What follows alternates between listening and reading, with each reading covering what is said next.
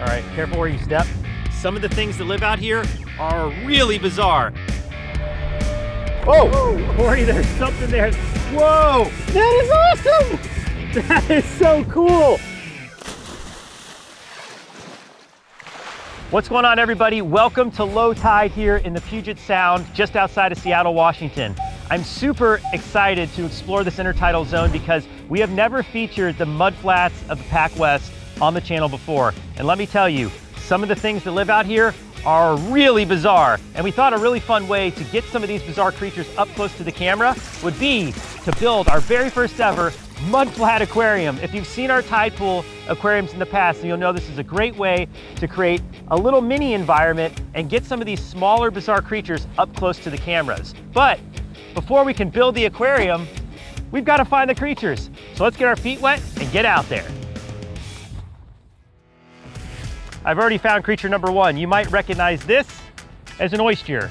The oyster is probably one of the most iconic animals that live out here, and as you can see, there are a lot of them. But creature number one in the bucket. Let's continue on and see what else we can find.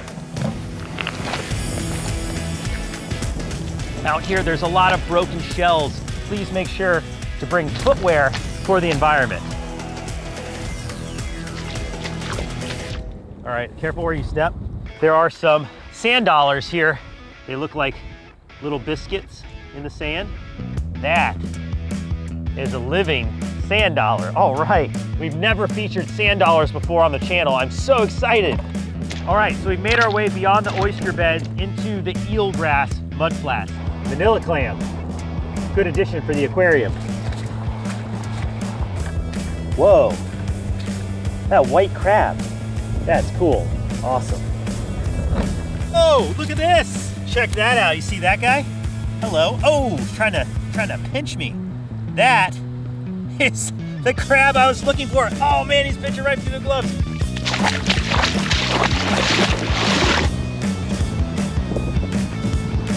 Holy smokes. Yeah. Ho ho! Crab City. Look at this. Wow. Ho ho ho. That's a lion's mane jelly. Oh wow, look at that jellyfish.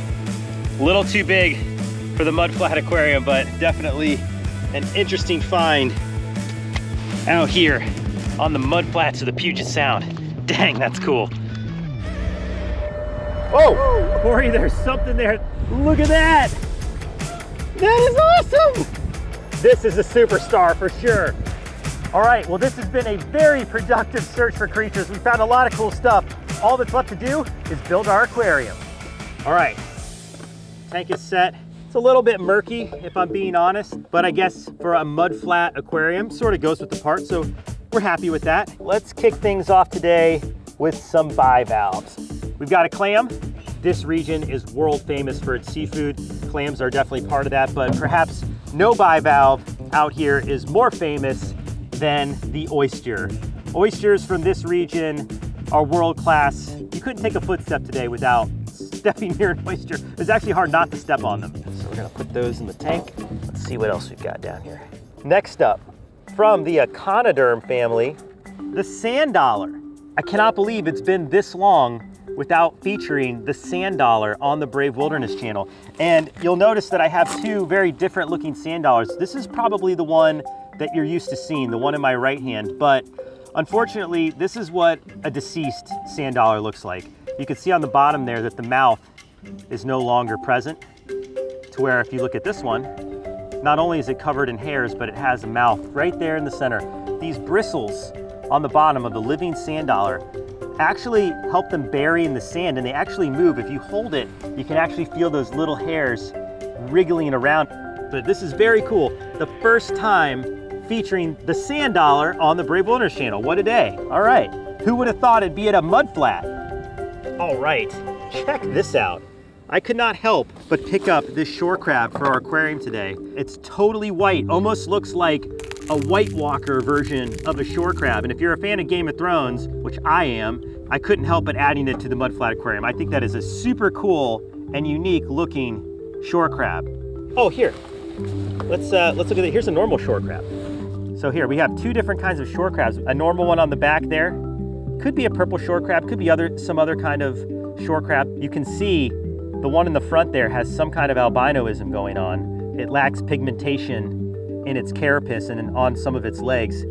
So cool. Bloop, bloop. The next species might be my favorite find of the day. Check out this kelp crab. Wow, it has like dagger-like claws. And you can see those little pinchers in the front. They're actually remarkably sharp. I can actually feel it, pinching right through the gloves. Earlier we were catching this kelp crab. I could not get it off of my gloves because it's just like it's like a spider. If I try to like grab it, it just clings. You see that? That's definitely a trait of an intertidal animal, to want to hold on to things. That is a super cool crab. All right, let's see if I can get it off of my gloves and into the water. There you go, join in the fun. All right, it's time for the final two creatures of today's aquarium.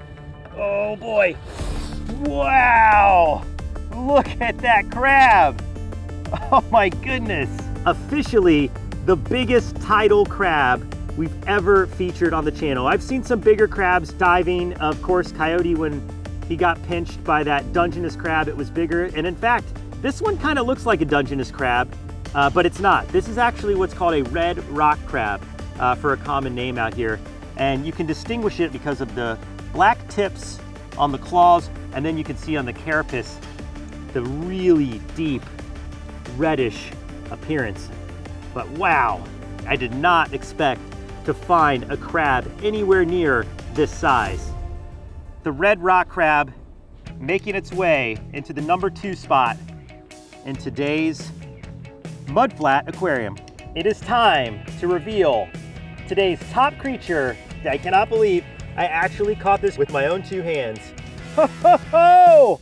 And I absolutely did not expect to catch a fish this big for this aquarium video. Otherwise, clearly, I would have brought a bigger tank. I mean, it almost is as long as the tank itself. Look at how relaxed this fish is. This fish is relaxed for a very good reason. This toadfish, also known as a midshipman, can stay out of water for extended periods of time and actually has adapted the ability to breathe air. So being out of the water right now is a fairly normal occurrence for the species. See all that slime on the fish? It actually does that to keep itself hydrated. As an intertidal animal, it can get marooned underneath a log, and it needs to be able to withstand hours of being out of the water so the tide can return and it can get back to life as normal. This fish is so bizarre looking. Corey, can you get a tight shot inside that mouth? See those sharp teeth? Whoa. You definitely wouldn't want to get your fingers caught in the mouth of this toadfish. It actually has these little like iridescent spotted trails around it. You see that, Corey? Like it goes down the center line of the fish.